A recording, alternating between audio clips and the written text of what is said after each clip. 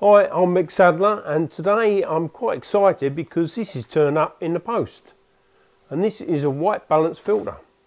And if you're shooting stills, you don't really need it, because if you shoot raw, then you can change the settings, the white balance, and you can do that in the software. But for video, you really need to set your white balance so you don't have too much sort of post-production afterwards. It's more difficult with video.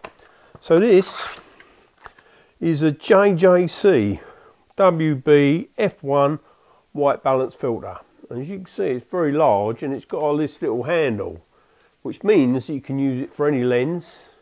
You just put it in front of the lens to give you an overall of the scene, which the camera can set the white balance. I use a Canon, so I'll put this in front of the lens, take a picture, and then set the white balance custom function, and it will choose that particular image. You can do the same sort of thing, I think, with Nikon. You can set a custom white balance, and that's quite important. So I'm quite excited to use this.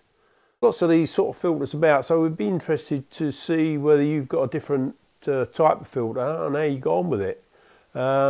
Please sort of leave the comments below and let us know, and we're going to make some more videos, and if you've got any ideas about making videos, please let us know.